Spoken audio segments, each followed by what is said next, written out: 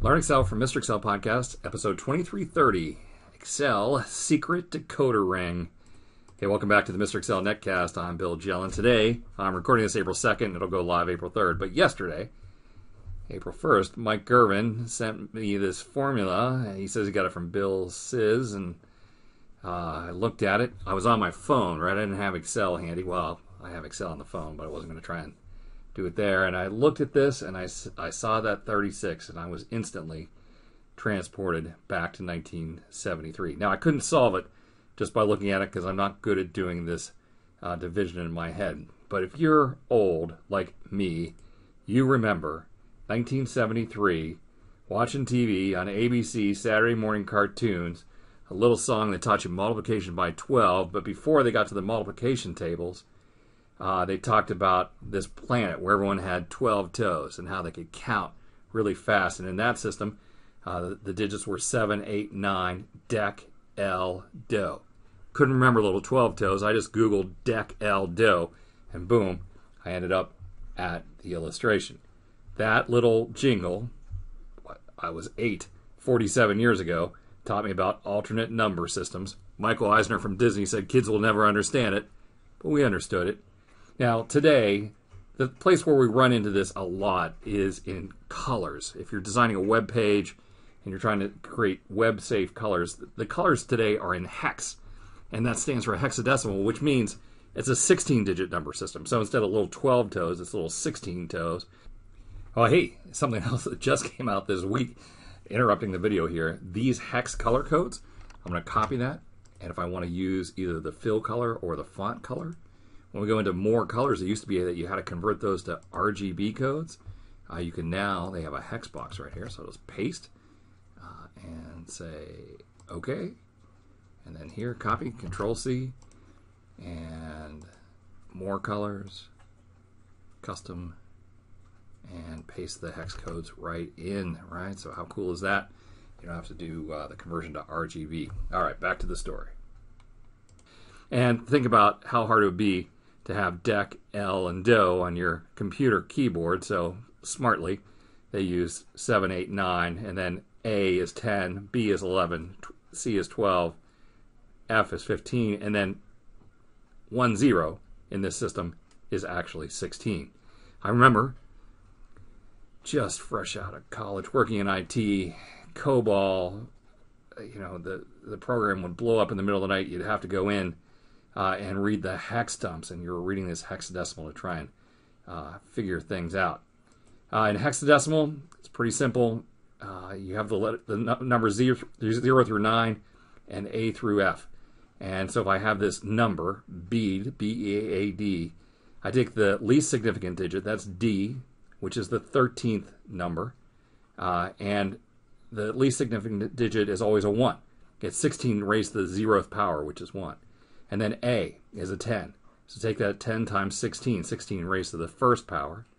And then the next digit, E, 16 raised to the second power is 256. So 14 times 256, and here I'm doing all this math, and it adds up to 48,813. Well, turns out there's a great function in Excel that'll just do this for us called the decimal function.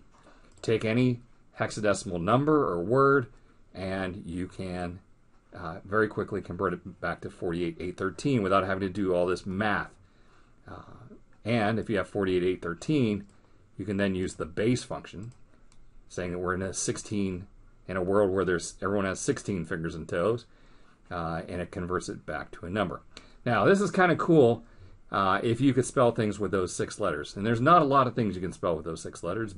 Bead is one. That you can Google for words you can spell with hex.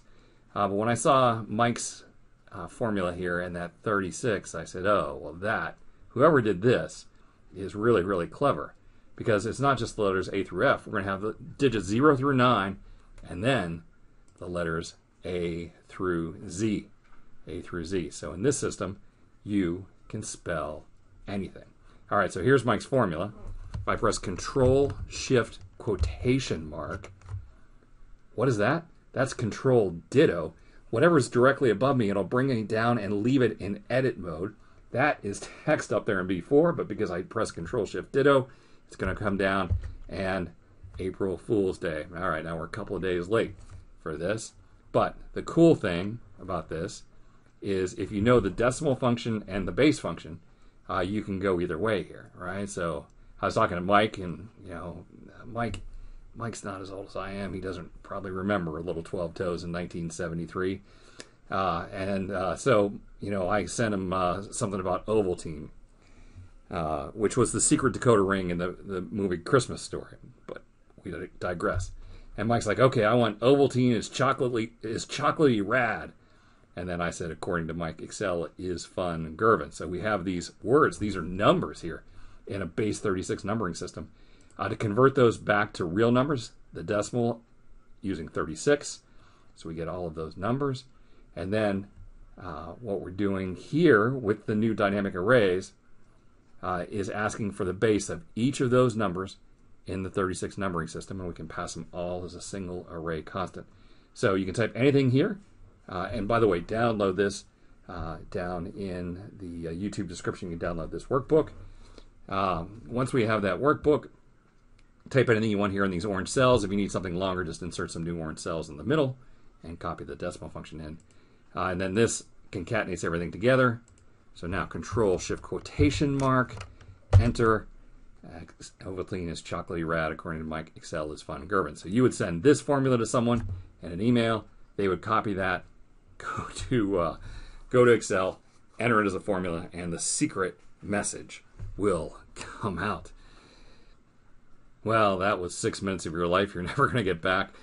Thanks to Bill Szysz for sending it on to Mike Girvin and sending it on to me and bringing back this awesome memory of Little 12 Toes. If you like the tips on every other day, please subscribe and ring that bell. Feel free to post any questions or comments down in the comments below. The new book, Mr. Excel 2020, Seeing Excel Clearly. Click that I in the top right-hand corner. I want to thank you for stopping by. We'll see you next time for another netcast from Mr. Excel.